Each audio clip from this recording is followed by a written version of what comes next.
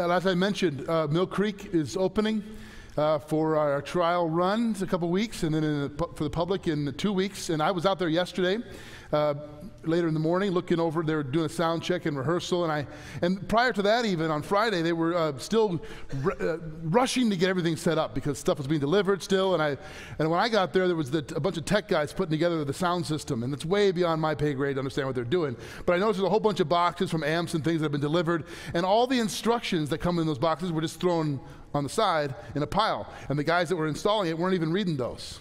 But I figured, yeah, they're professionals. They know what they're doing, right? I mean, how many of you read all the instructions when you get in the box? A couple of you really tightly wound people I see out there, right?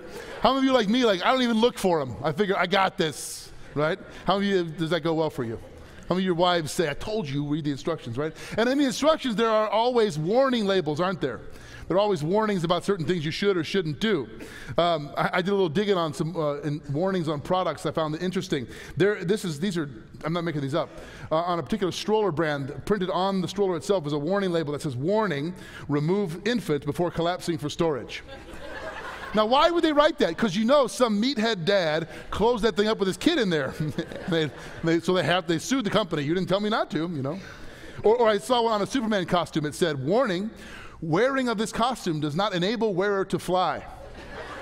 Why did they put that on there? Because Johnny jumped off the garage roof with a cape, probably, or something like that, you know. Or at least this. I know you've all seen the drug commercials on TV with the list of side effects that they give. How many of you listen to all those? That's terrifying. You forget what it was supposed to cure by the time you've listened to all those things. I just took a little stab at. I just listed out the combination of two. I won't name the drugs in case anybody here is taking them, but the list of two side effects from the more common ones you would hear on TV. Here are the side effects, just listed in no particular order. Joint pain, general soreness, nausea, vomiting, loss of muscle control, loss of muscle coordination, dry mouth, constipation, blurred vision, ringing in your ears, loss of sense of smell, anxiety, depression, mood swings, trouble sleeping, hallucinations, loss of appetite, I could use that, kidney failure, liver failure, unusual dreams, tremors, seizures, and then this one, they actually said this on TV, they said, call your doctor immediately if you experience uncontrolled muscle movements, as these may become permanent. They got like a spaz. I can't stop doing this because I took this drug. Or, you know, and all kidding aside, I do want to give you one very serious side effect warning for those of you that are thinking of going vegan.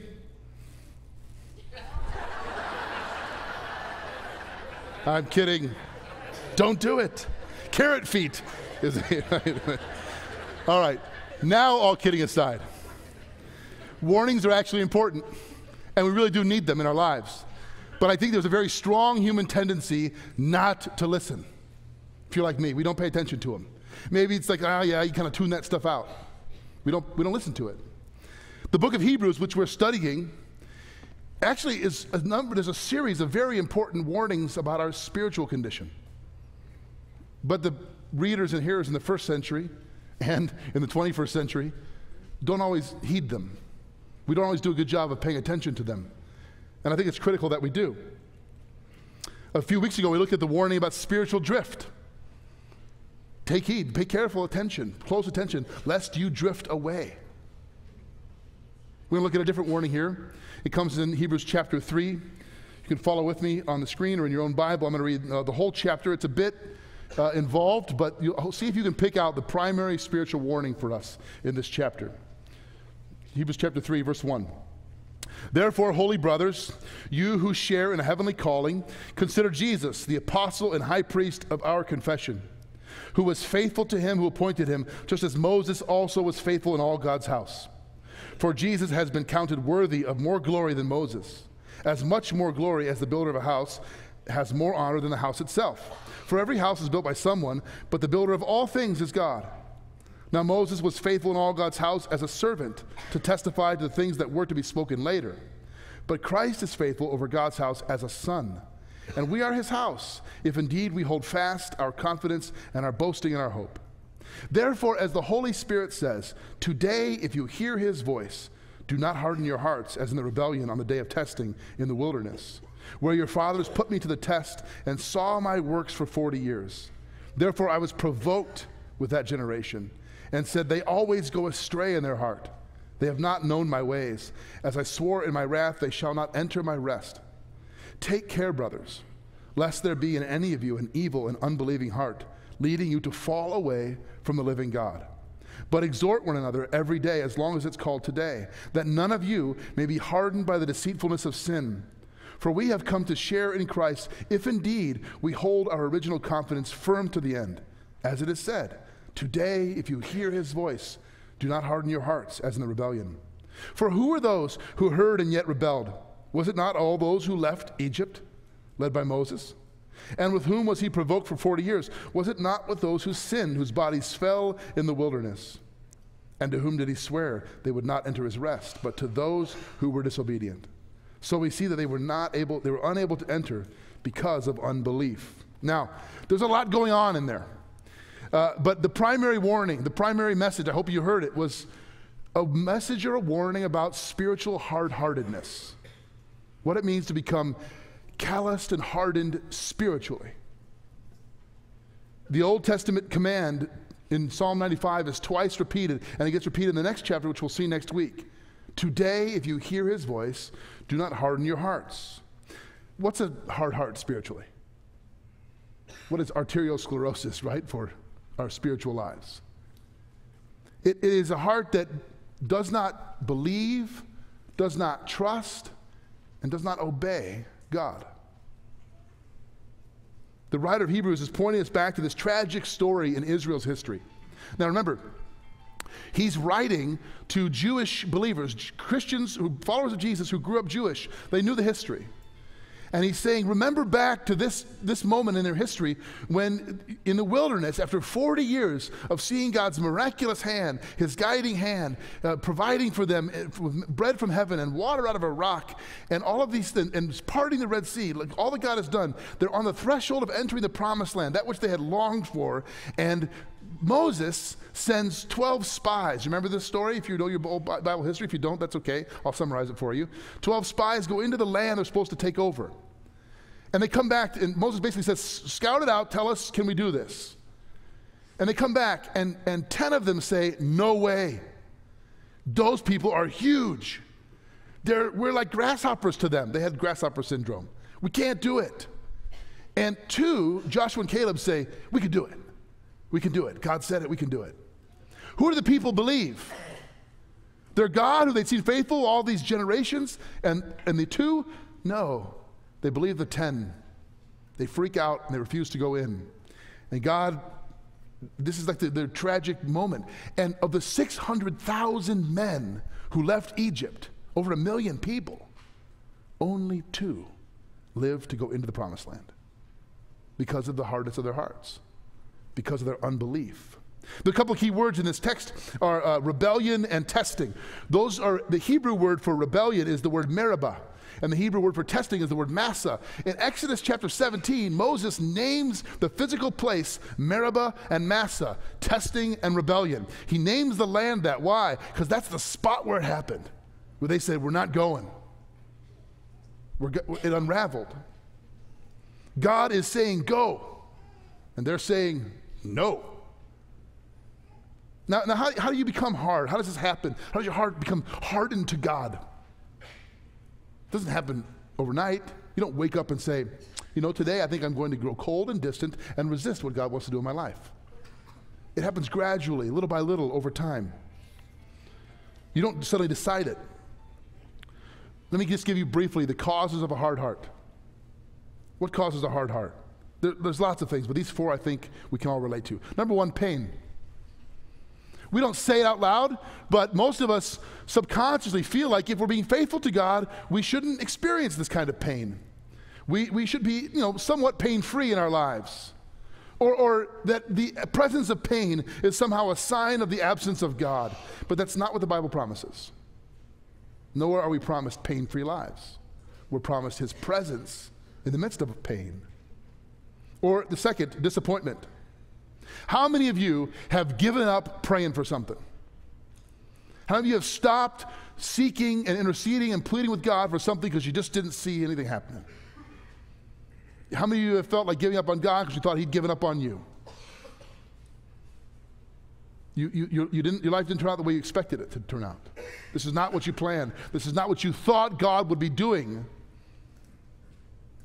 And you go disillusioned, disappointed. Third, fear. Fear is when what you're facing looms larger in your mind and heart than the God that you are supposed to be trusting. This clearly happens for the Israelites, right? We can't go in. They're huge. The fear of them is larger in their minds than the God who'd been with them for years, faithfully providing and leading. When a diagnosis comes, or something comes into your life, or someone that you love, and it's terrifying, frankly, and it's all you can see, and you can't see God anymore. Fear causes us to forget God, or at least forget who He is. And that can lead to hardness of heart. 4, neglect. You just stop doing those things you used to do that keep you close to God. You just stop paying attention to those things in your life that keep your heart soft toward who He is and open toward what He wants to do. Maybe that's you. Maybe you can remember a time in your life when I used to be moved in worship. Now it feels kind of mechanical to me. I used to care about that. There are certainly other causes, but these 4, I think, are common to all of us. Which most describes you? Hebrews is showing us that spiritual hard-heartedness begins gradually in unbelief, and it grows slowly over time, but it ends up in outright rebellion and rejection of God. And that's somewhere you don't want to be. So what do? Well, thankfully, the rest of the chapter really is about the remedy for a hard heart, the things we can do specifically. Let me read to you the first 6 verses again. It's a little bit, gets into Moses. We'll make sense of it here. Therefore, holy brothers, you who share in a heavenly calling, consider Jesus, the apostle and high priest of our confession, who was faithful to Him who appointed him, just as Moses was also faithful in all God's house. For Jesus has been counted worthy of more glory than Moses, as much more glory as the builder of a house has more honor than the house itself. For every house is built by someone, but the builder of all things is God. Now Moses was faithful in all God's house as a servant to testify to the things that were to be spoken later. But Christ is faithful over God's house as a son. And we are His house, if indeed we hold fast our confidence and our boasting and our hope. Now, some of your Bibles might have this section labeled, Jesus greater than Moses. And why does the writer of Hebrews spend so much time making this point? I'm guessing this is not something that was burning in your minds. Like when you came in here this morning, you weren't thinking, is Jesus greater than Moses, or is Moses more important? That's not a question, it's kind of a duh to us. It's not a question we're asking. But it was for the Jews of the first century. It would be very difficult to overemphasize or overstate how big a deal Moses was to the Jewish mind and worldview. The central event of the Jews in the Old Testament was the Exodus. That moment, God showed up and sent a deliverer to take His people out of slavery and bondage and make them His people and bring them into His promised land. That moment, that story becomes the pinnacle story of their history. And it's the story that the New Testament writers build on to say Jesus now is bringing true freedom and deliverance, not out of slavery, but out of spiritual bondage to sin and death. He's the true and greater Moses.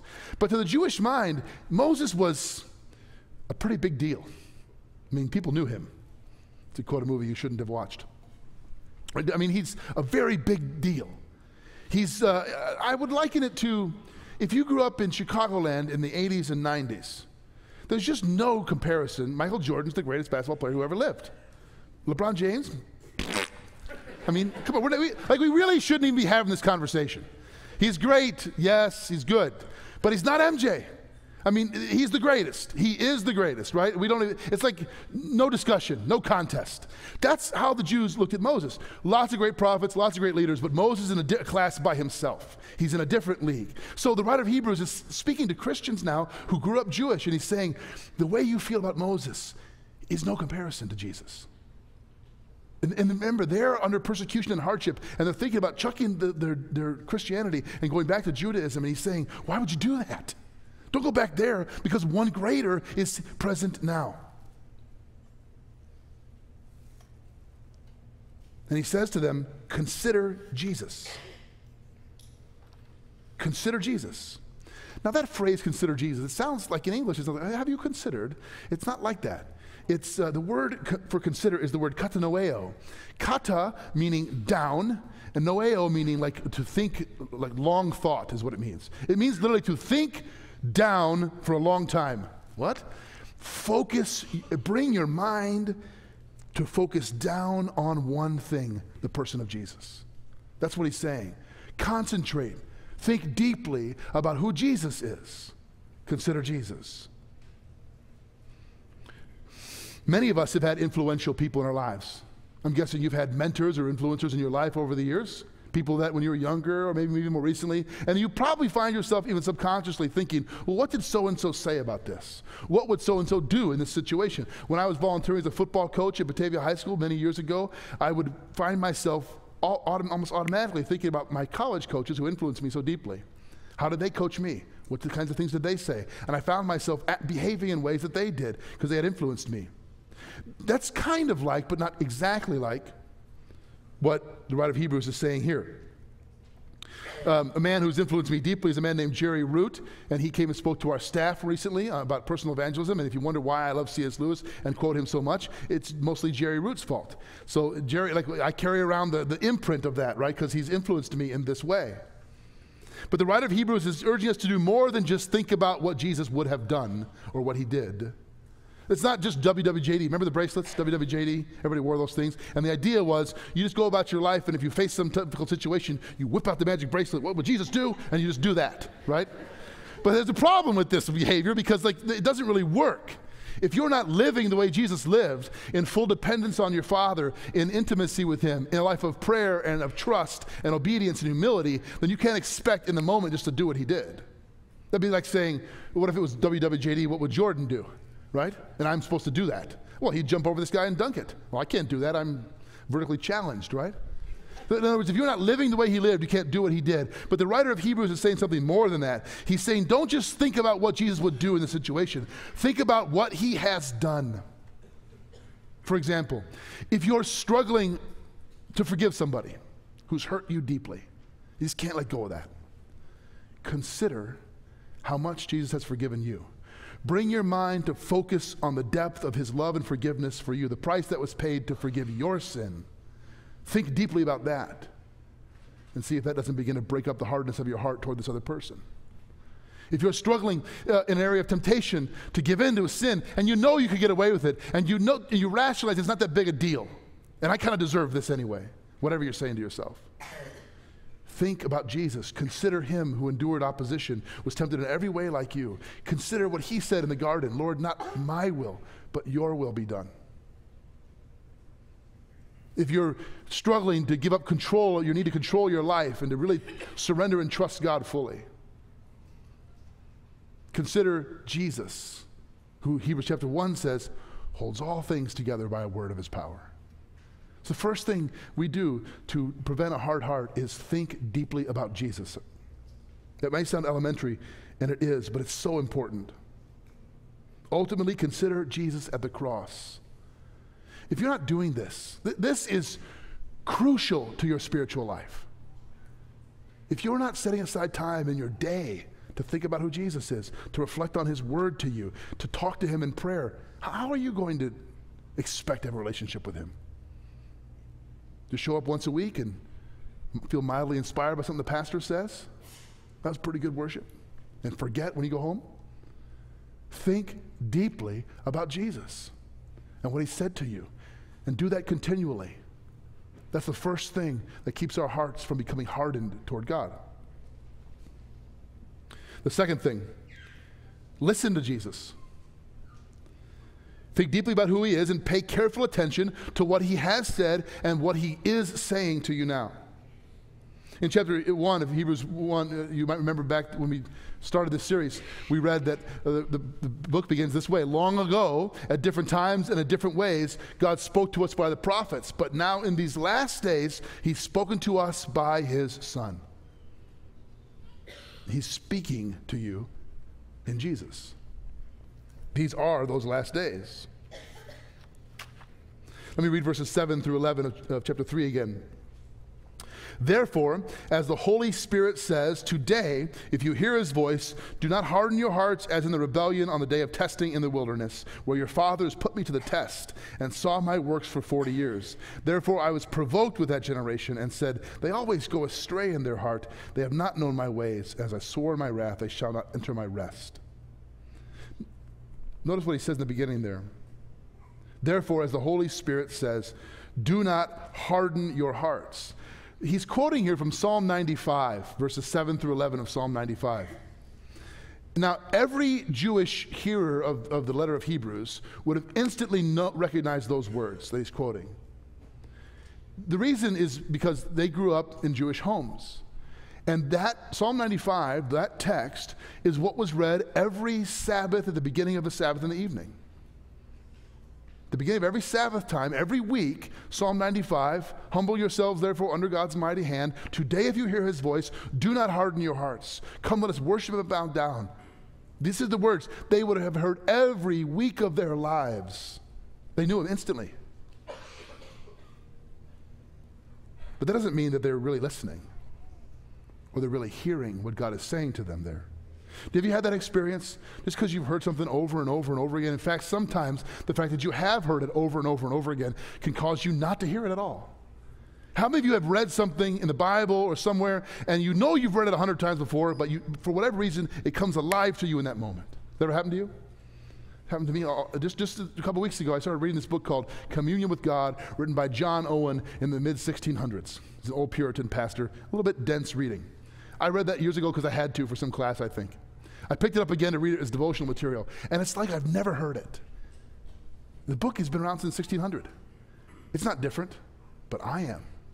I'm now in a place where I can hear it. He's talking all about the love of God. The way I connect to the Father is by the Father's love. It's very simple, but so profound. You might pick up God's word and you think, I know this, I've heard it all before, but maybe you're different now. Your life, the pain you've experienced, the disappointment, the challenges, you're in a different place where you're ready to hear something God has been saying to you all along, but you couldn't hear it before. That's why we stay in the word. Notice how the writer begins. He says, therefore, as the Holy Spirit says. What's he saying there? He doesn't say as Psalm 95 says, or as David says. In fact, in the next chapter, he quotes the same psalm, and he says, David has written. What's he saying?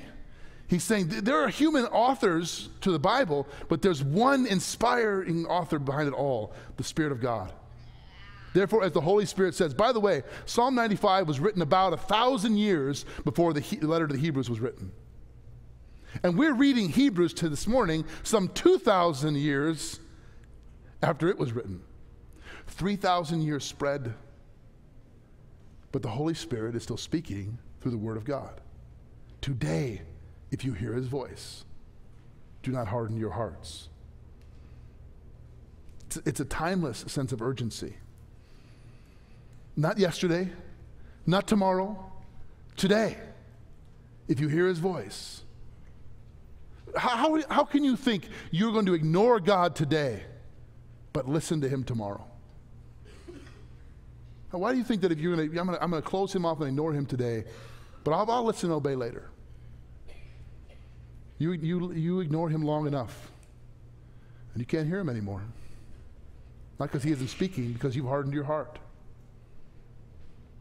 Listening, recognizing, and obeying God's voice is actually a sign that you belong to him, that you're one of his. Jesus says this in John 10. He says, my sheep know my voice.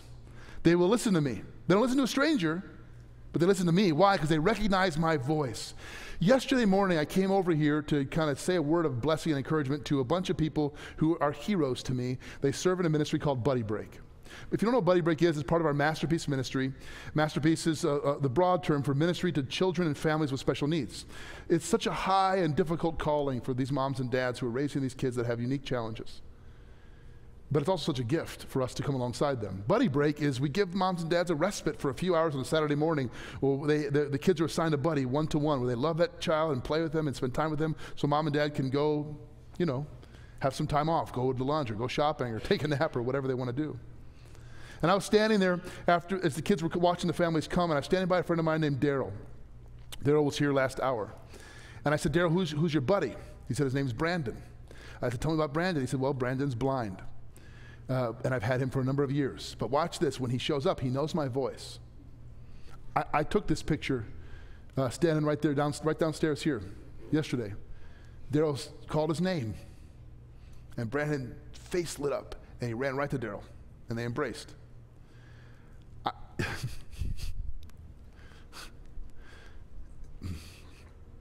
It was just this amazing moment, you know.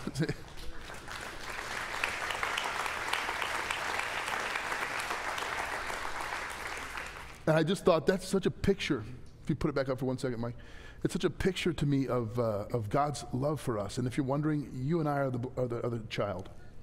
We're the blind ones. We're the ones with challenges. We're the ones that don't see clearly and need help. And he's the one who speaks to us. Why would you not listen to his voice?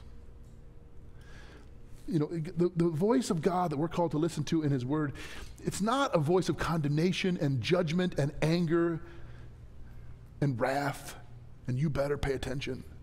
It's a voice of love.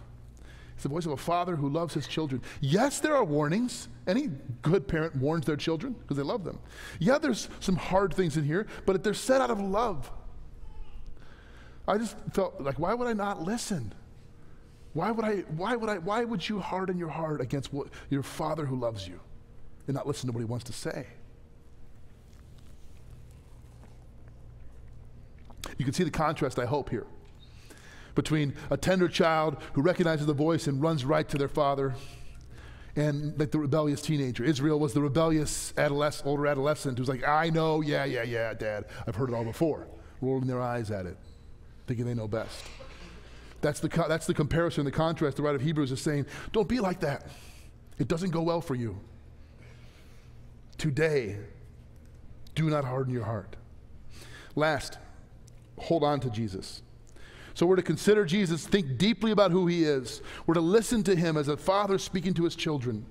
And we should hold on to him. Now, this is the final remedy against spiritually a hard heart. And I love this section. Let me read to you verses 12 through 15 here, because there's something that may surprise you in what we're supposed to do. Take care, brothers and sisters, lest there be in any of you an evil, unbelieving heart, leading you to fall away from the living God. But exhort one another every day, as long as it is called today, that none of you may be hardened by the deceitfulness of sin. For we've come to share in Christ, if indeed we hold our original confidence firm to the end, as it is said, today if you hear his voice, do not harden your hearts. I think it's beautiful that after this harsh kind of warning from their history, the writer of Hebrews says, today, encourage, the word exhort, sometimes translated encourage each other as long as it is called today. The word for encourage in the Greek is the word parakaleo. The word for the Holy Spirit in Greek is paraclete, not parakeet, but paraclete. It literally means to come alongside of. We are doing the Holy Spirit's job when we come alongside each other and encourage each other to listen to Jesus and to hold on to Jesus and to consider Jesus. Your salvation, the forgiveness of your sin, and you're being put right with God, that happens once at the cross, accomplished by Jesus and nothing else. He does that when you trust him. But your growth in understanding him, your faith in knowledge of who he is, your ability to listen and obey, that is not an individual endeavor. That is a community project. Your faith is supposed to be a community project. We need each other. And one of the great lies, I think, of the evil one in our culture is that you can do it on your own or with a little Instagram help. It's not enough. You need each other.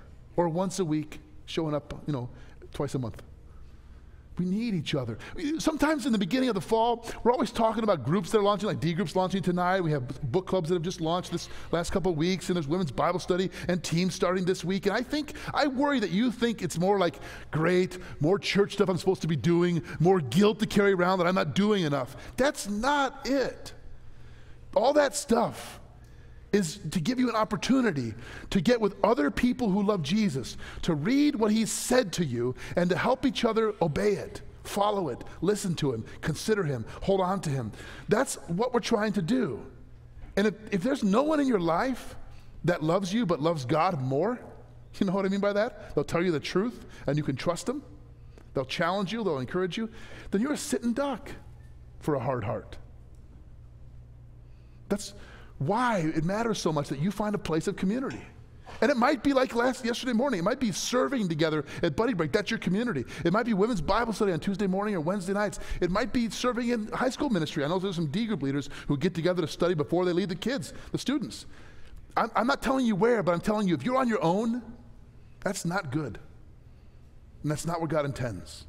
What he says about a hard heart, right? Consider Jesus. Think deeply about who he is. Listen to him in his word. And come alongside each other and encourage each other, because you need that. You desperately need that.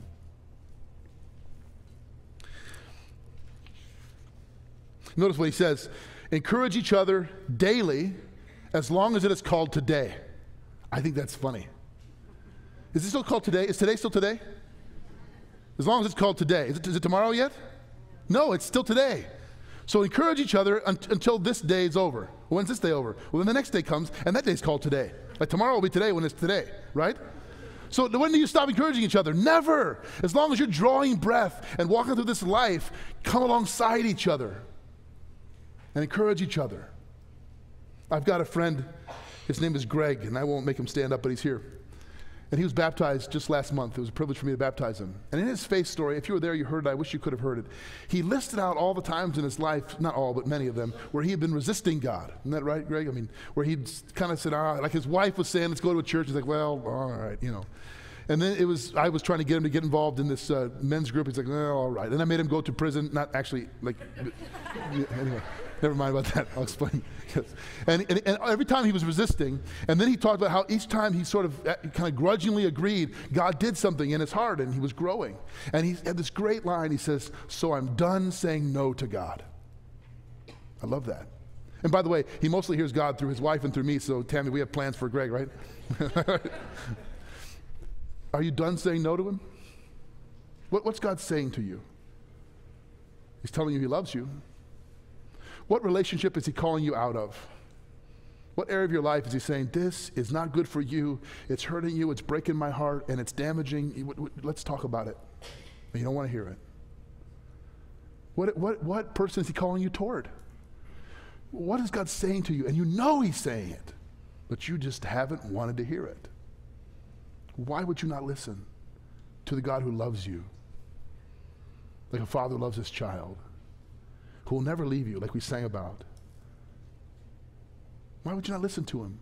Today, if you hear his voice, do not harden your hearts. Let's pray. Father God, we thank you that you're always speaking, and we confess that we're not always listening, and even when we are, sometimes we just don't want to hear it. God, open our minds and our hearts and our lives. Help us to stop saying no to you. Protect us from the hardening of our hearts, which would cause us not to hear anymore and to walk away. We thank you that you're a God who loves us that much. We praise you in Jesus' name. Amen. Before the benediction and you're dismissed, we say this every week, but perhaps this morning you're here and you do feel like you want to hear from God. And you need help, you need someone to pray with you or pray for you. We'd love to meet with you down front at the close of the service to encourage you through prayer. Now, go in the grace of the Lord Jesus Christ, and today, if you hear his voice, do not harden your heart because he loves you. Amen? And go in peace.